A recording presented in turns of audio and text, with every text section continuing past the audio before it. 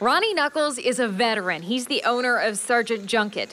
Now, he's used to moving all kinds of items, but Sunday afternoon, he and his crew had their hands full loading up donations for the victims of Hurricane Laura. We've had a crazy turnout today. I underestimated the city and what they would do to come together. Knuckles has connections with a coastal development group that redevelops areas impacted by hurricanes.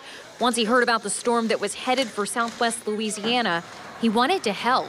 He called me when the hurricane was on the way, and he said, I need as many trucks and people as you can get down here. And so I started asking my crews if they'd be willing to go, and it was just the amount of support behind it was overwhelming. And so immediately we said, yes, we're going to do it, and here we are. Right after that, another local business, Man's Moving, jumped in to assist.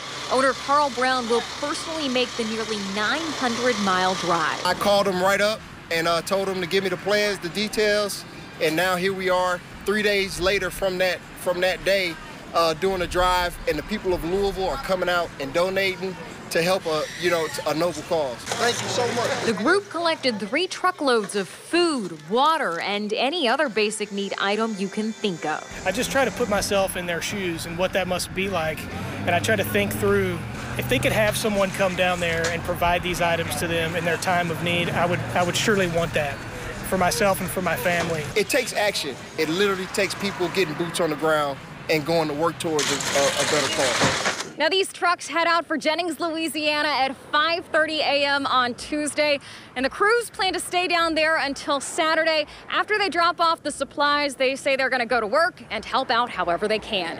Natalie Grace, WLKY News.